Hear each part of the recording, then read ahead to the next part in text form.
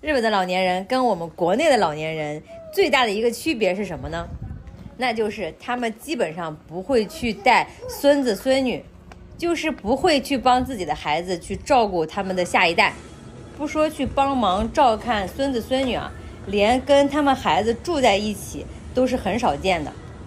他们呢都基本上是自己过自己的，所以啊，他们的一些老年人啊，年龄大的60、70岁了呀，50、60岁了呀，他们活得也比较潇洒。看看这个商场里卖这些老年服饰的都很漂亮。那你们会想了，他们平时都干些什么呢？基本上他们比较注重养生啦。之前我很早来超市的时候啊，经常会碰到，就是早早的就在电梯口排队，一些阿姨们啊就会排队等这个女性的这个健康的体操去开门。他们平时啊会选择去做一些这种健康的体操啦，锻炼身体啦，他们还会去控制一下自己的体重，维持身材。不得不说啊，他们这个老年人活得确实挺潇洒的。因为在日本没有那个广场舞，所以他们就是在这种店里啊去做一些体操。你们看看，他们也会经常自己来这个彩妆店啊，来这个超市里面啊自己去购物。带孩子跟照顾孩子那都是咱们年轻人的事儿了，对吧？这个阿姨啊，她已经年龄大概有60多岁了吧。我们之前来她的这个小铺买过东西，她是自己开了一家小蛋糕店，装修啊弄得都挺不错的。日本人比较喜欢买这种小点心啊，就是用来送礼啊、送人之类的，包装很好看。在日本呢，这个叫欧卡西小果子，它就是你看这个阿姨，她自己就经营一家小的这种蛋糕店。即使啊你的儿媳妇啊怀孕了什么的哈，他们也是很少去帮忙照看的，大多数会选择出来去打个零工啊，超市里当一当营业员啊，当一当服务员啊，还有呢会在这个鱼店里面做一做杂物。之前也跟你们说过，我认识的那一位年龄很大的一个老爷爷，都70多岁了，他还在超市里面去做一些零工。这一点跟我们国内不太一样，可能你在外面大多数看到的都是爷爷奶奶带着自己的孙子孙女。这个呢是我们对面的邻居老爷爷，他的老伴儿已经因为身体不好自己去住养老院了，没有孙子没有孙女，但是呢他也特别的喜欢小孩，他特别喜欢我们家2位小朋友。平时呢他也不出门溜达，也不出门玩，因为腿脚已经不方便了。饭菜的问题呢，他都是订的外卖送到他家门口。今天在超市门口遇到一位老夫妻，看样子他们应该有70、80岁了，独自来这个超市买菜，也没有家里的孩子去帮忙照顾，自己打电话叫了出租车。在日本呢，父母呢基本上不会孩子一起住，给孩子也帮不上什么忙，也不需要孩子去帮助他们什么，更别提是帮忙照看孙子孙女了。再加上社会的福利吧，他们呢基本上都是不和孩子住在一起的，有什么事呢就是相依为命了，老两口就是这样互相照顾自己。看到这幕场景啊，甚是感动，但是呢心里呢也有一点不舒服。这位老爷爷应该很爱他的妻子吧，还给他的妻子拿了一个小凳子让他去休息。也许是因为孤独吧，我竟然遇到了让我感到非常惊讶的一件事。朋友们，跟你说，我刚才遇到一个超级奇葩的一个事情。我真来日本这么多年了，有5年了，然后头一次遇到。刚才就是有一个，这边可以停自行车嘛，就是把自行车停在这儿，有一个老奶奶，她骑着一个自行车，然后把车停在这里，然后我就是在这车这里坐着，就打开门啊，怕热，因为我要在这里准备带大家去这个超市里面看一看，然后我就在这坐着。她突然给我拿了一个什么，你知道吗？她突然给我拿了一个这个面包，她问我要不要这个面包，我还说，哎，这个老太太还人挺好啊，给我拿一块面包。我说，哎，为什么你要给我一个面包啊？然后她就跟我说，她骑的自行车，然后放到哪里的时候不小心摔倒了，然后就是摔倒了。我说摔倒了。她说这个面包的这个袋儿破了，把面包的袋儿破了。然后她说她拿回家不行，他们家人不吃这样的面包，然后她就要给人，她要送给我。然后你说我咋整？看这个面包就是新鲜的哈，就是没拆封的，就是这里摔的时候地上拉破，就是摔到地上然后破了，划到破了，然后他还不吃，然后他就你不吃你自己扔了就行了呗。然后可能就是看我在这舍不得开空调，然后把门这样打开了，是不是看我比较可怜？看我这张脸这么像打工的吗？这么，我觉得我今天还可以啊，我觉得没显得很可怜啊。就他咋给我一个面包呢？给我一个面包，你说我不吃的哈，那我接着也是接着，人家也是好心吧，不管他家吃不吃，确实破了，你给我，关键是你陌生人我也不敢吃呀。主要是在日本哈，就是这样一个人情冷漠、人情淡薄的这样的一个地方，他居然，我这是第2次了哈，你知道吗，朋友们？我第一次我在邮局门口我寄东西，然后呢，我就是坐车里，突然有个老太太给我送啥不？送一个那个枣，送一个大枣，送一堆大枣。就是他从树上摘的，就是日本的这些，就是他可能是属于孤寡老人了，不跟孩子住在一起。我给你看看我们家附近那些孤寡老人都是一个什么状态，好吧？给你们看看我们这边附近的老年人，他们都自己住，没有跟儿女一块儿住的，也没有说带孩子的。像我们这家旁边有这个老太太啊，认识她天天自己一个人散步，自己一个人特别享受这个生活啊。也有心情不好的，也有过得特别开心的啊！你看，那弄了个啥搁那门口啊，又怪吓人的那个窗户呢。哎呦我的妈，是啥玩意儿？哎呦我的妈，一个大老虎，吓死了！看他自己画的这些东西，他应该是在家呢，出去遛弯了。经常看他去散步呀什么，这些是他自己画的。看，这是他自己画的，没事整个这个小院儿，画的这些。这个老太太对我们家孩子特别好，经常给我们家孩子买一些零食啊，什么东西的。看她自己画的这些东西，还挺有才的。看看都特别可爱。哎呦我的天哪，太可爱了！弄的这个小院也没有种菜啊，就种了点花，还弄了点这个小玩意儿，都是自己弄的。你看这个，看这个东西，防止那个小鸟过来吃他们的这些种的这些花啊。家里也是琳琅满目哈，东西很多。这个是他们家以前住的房子，然后已经不住了。哎，这就是日本老年人的生活啊，不带孩子，不跟自己家的孩子一起住，享受自己的生活，没事自己溜弯，没事自己弄自己的小院，这就是他们日本老年人的生活啦。你们有没有觉得跟我们国内的不太一样呢？朋友们，以后瑶瑶继续给你们分享我们在日本乡下的生活。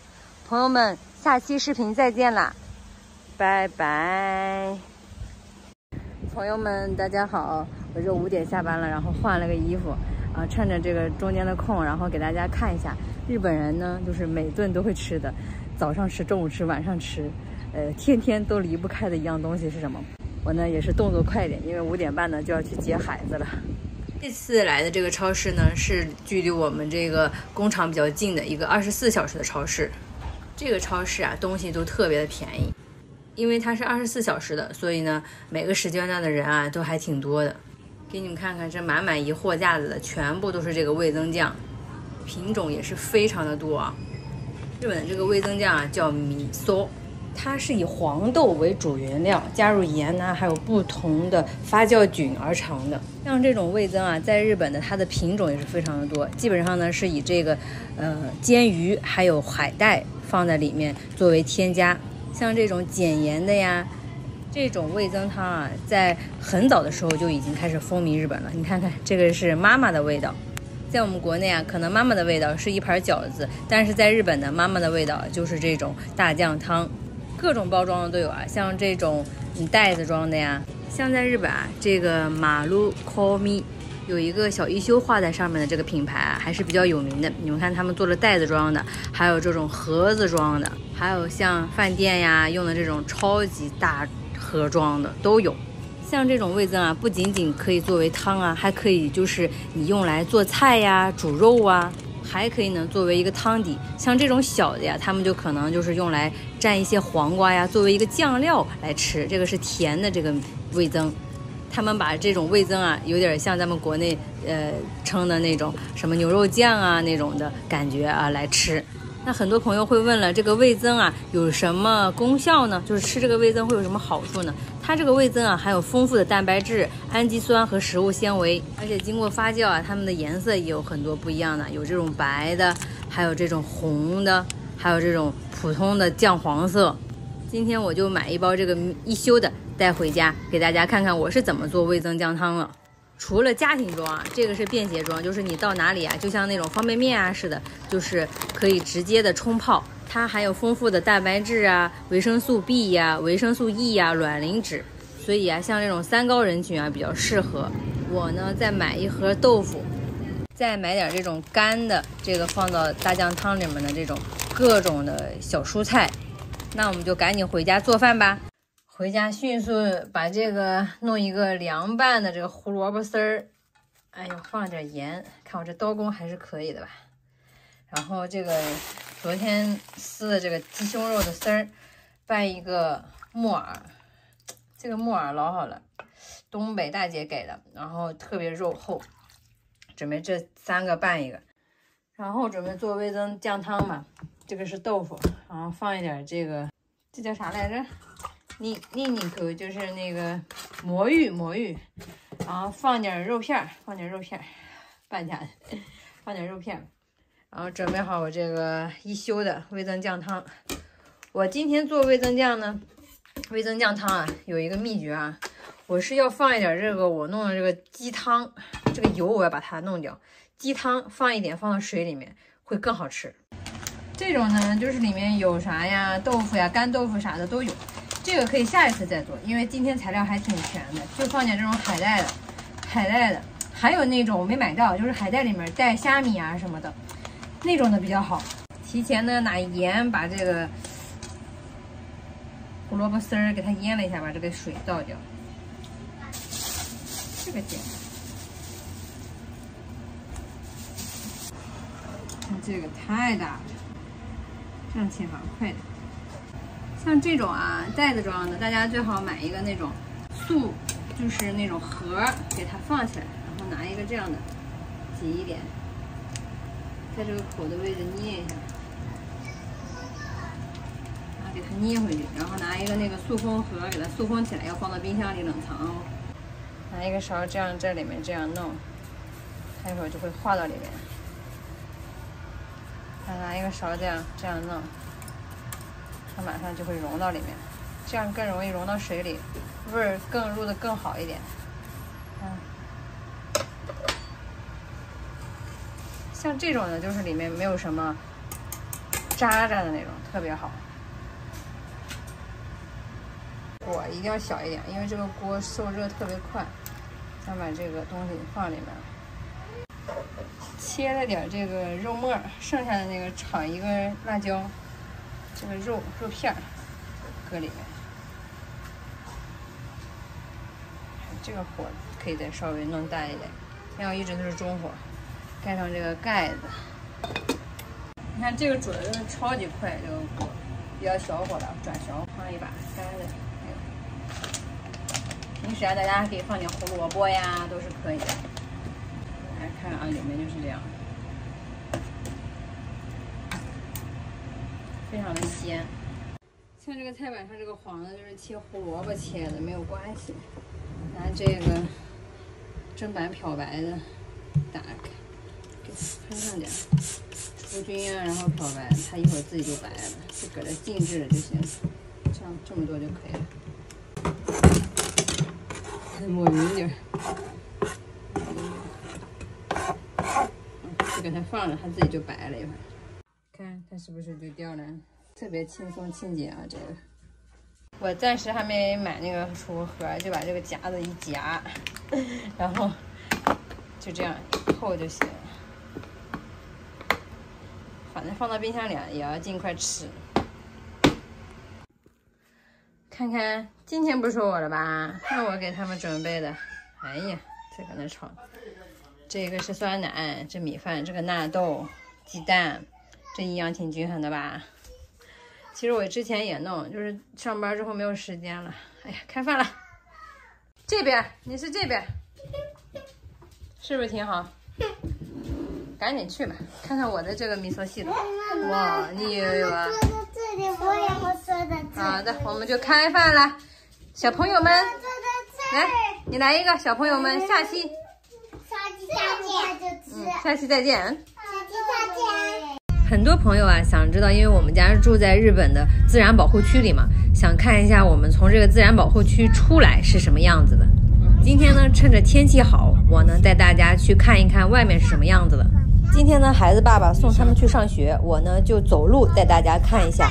这边呢主要是山比较多，然后一到夏天大雨的时候，这边就山体滑坡。日本人心比较大，直接拿这种布给它拦住了。其实开过这边的时候还觉得挺可怕的。每天送孩子上学的这条道呢，要经过这个中国电力。大家不要觉得奇怪啊，这个中国并不是我们中国的意思，它就是我们所居住的这个中国地区。在日本乡间小道里面，尤其是这个山里面，你就会随处所见这种小的供奉神灵的一个小房子，甚至是每隔几十米你就会见到一个。有很多老年人啊，走路散步路过的时候，都特意的在这个地方前面站着一会儿，然后朝拜一下。我们看看里面供奉的是什么东西啊？其实呢，就是一个类似于佛像的石头吧。具体的其实我也不太明白。就是有时候经过的时候啊，经常会看一些老年人在这个地方朝拜，就是拜两下。日本的这种灌木丛啊特别的多，这个是红杉树。日本的这个花粉啊，基本上是这个红杉树带来的。别看在这个深山老林里面啊，还是会有车站的。继续带大家往前走啊，看看这边是什么。不远的地方你们就会看到有一大片的樱花林啊，非常的壮观。其实这边全部都是这个中国电力的土地，这些土地啊都是归这个中国电力所有的。他们基本上在这个道路旁边全部种满了樱花树。其实这边呢也算得上一个自然风景区了，但是大家有没有觉得奇怪？没有一个人来这边拍照啊。主要呢是因为这边呢不让停车，还有一个最重要的原因啊，就是这个中国电力不让你进去。我们在这个马路旁边走是没有关系的，但是呢你靠近了走，它就会有一个牌子啊，说这个土地是他们私有的，就是不让进去。所以呢我们呢也就只有远远的看一下而已了。对面呢也是他们中国电力的这个运动公园吧，经常会有人在这里打棒球。广岛人啊比较喜欢打棒球。在我们国内啊，像这种特别大的工厂啊、电力公司啊，一般基本上是就是在那种郊区啊，基本上跟这个居民区是分开的。其实也算靠这个电力公司比较近了啊。这个山下面竟然有一户人家，四面的都是山呐。其实我还是挺有疑惑的，他们不怕野兽吗？给你们普及一个知识啊，你们看这个日本许多建筑物上、窗户玻璃上都会贴这个红色的倒三角标识。其实这个标识啊是消防队进入口的标识。这边就是这个中国电力公司，然后对面呢是他们的这个宿舍楼。每天送孩子上学我都要经过这条路啊。现在你们看到的呢就是这个中国电力的它的这个公司的大门口。